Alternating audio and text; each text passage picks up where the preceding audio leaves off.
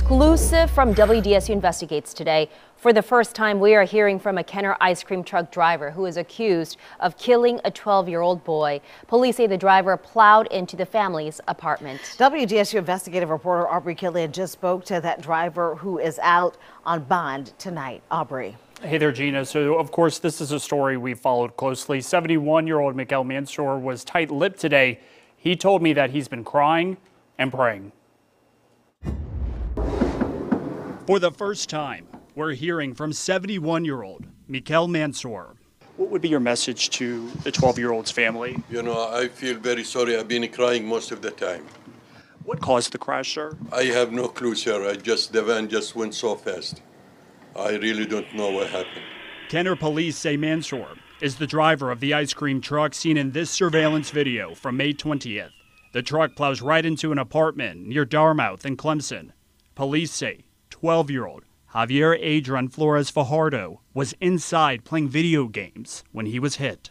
Police also say Mansour told them that the gas pedal malfunctioned and was stuck.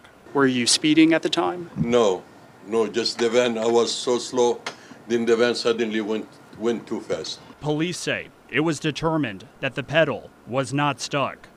WDSU Investigates also looked into whether he had a history of speeding. Kenner police say that he's only been issued speeding tickets twice in the last 16 years. They say neither was in the ice cream truck. However, the city of Kenner tells WDSU Investigates that Mansour has never had the necessary mobile food vendor license to legally operate the truck. Why did you not have a permit for the ice cream truck? It's my understanding, sir, you didn't have a permit for the ice cream truck. Sir, I can't talk to you right now. I'm sorry. I really can't. My lawyer told me not to talk to anybody.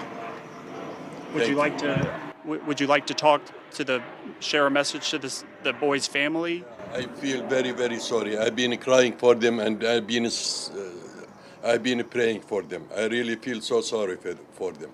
Did you have a medical emergency? When? At the time of the crash, did you have a medical emergency? They took me to the hospital, yes. Is that what caused the crash? No. What caused the crash? I told you the van just went too fast. Sir, I can't talk to you too much. I'm sorry.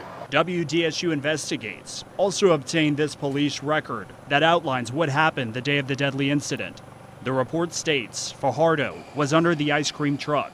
Fuel was also leaking from under the vehicle. Mansour was pulled out of the wreckage. The report later states that Fajardo had a strong pulse and was taken to Children's Hospital. After fighting for days at the hospital, Fajardo's family had to make a difficult decision. They donated his organs and will help save 8 lives. And while police work to figure out how this happened, now his family is dealing with the unthinkable, planning his funeral. And of course, we spoke to the boy's parents yesterday. You can watch that emotional interview. It's right now on WDSU.com. Meanwhile, the suspect, he was released on a $100,000 bail. He does face a negligent homicide charge. Guys, back to you.